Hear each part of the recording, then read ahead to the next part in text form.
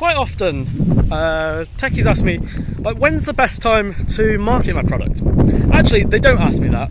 Usually they think they know the answer. And usually what I hear is, we don't need to market our product now because it's not quite ready yet. Like, it'll be there in the next couple of months. It'll be there, you know, early next year. Once we've launched it, then we'll do the marketing. And I feel like this is like a common misconception. Often people try and delay the marketing until right before they are opening this product to customers, and they open it and then there's a resounding silence. None of the marketing works. None of the ways to reach out to these new customers work. People often go for quite a large launch. It's kind of like a lavish splash bang.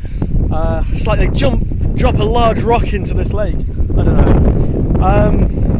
The thing is, it just doesn't work like that. The truth is that marketing takes bits of iteration, just like it takes bits of iteration and figuring it out to work out what class to write to do this, or how to handle error checking on that. And so you need to kind of start doing your marketing around the same time as you start writing the first line of code.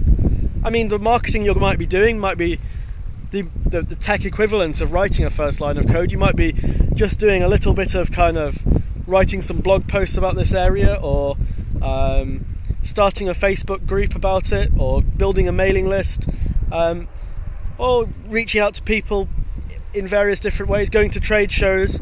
All of these kind of things are ways that you can reach out to people in the early days, just whilst you're writing the product, to help you understand the way that people are thinking about buying it, and the way that they are going to use your product, and the things they care about most. And this is going to influence, to some degree, how you build your product, and the things that you prioritize, and the things that you turn out you can leave to build a little bit later down the line. Anyway, there's just my thought for you. Enjoy the view.